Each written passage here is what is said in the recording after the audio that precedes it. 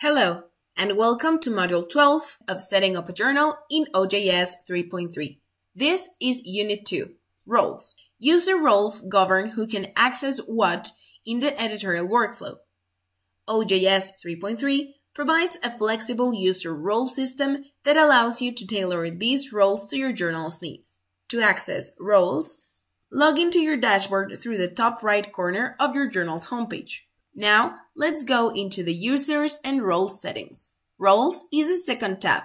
OJS is preloaded with 17 different roles and they are listed in this table. This table lists the roles by name, shows their permission level, and then indicates the different stage assignments that can be activated for the role. This means that users with, for example, the role of journal editor are able to assign tasks from all stages of production to appropriate users, but the production editor is only able to assign copy editing or production tasks to the appropriate users. They are unable to assign tasks related to submissions and review. To change these roles, we can tick or untick the boxes related to the responsibility we want to change. By clicking on the expansion arrow beside the role name, we can see the Edit and Remove buttons. To edit a role, let's click on the link. For existing roles, the permission level will be grayed out and cannot be changed, but you're able to edit the role name as well as the abbreviation for the name. Then, you have another opportunity to adjust the stage assignment powers of this role.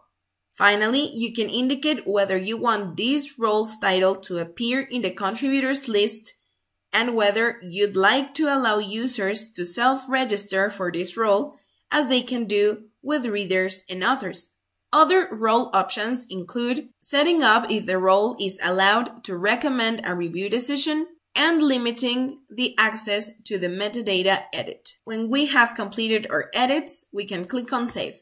In addition to editing existing roles, you're also able to create new roles by clicking on the Create New Role button in the top right corner of the box.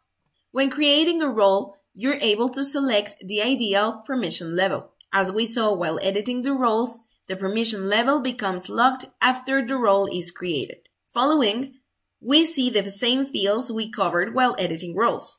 Once you've completed the form, let's click on OK at the bottom.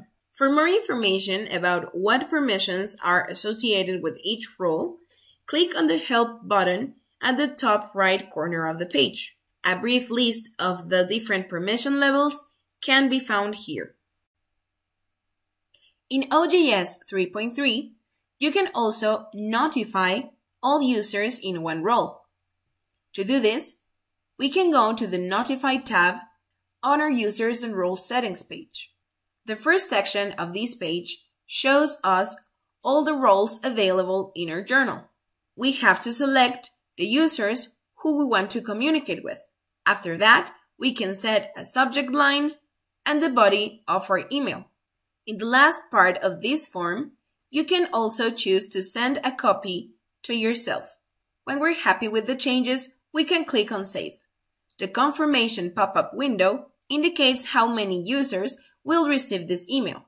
If we agree, we can click on Send Email. The next page indicates that the email was successfully sent, and we can send another email. And this concludes Unit 2 of the Users and Roles settings. Thanks for watching.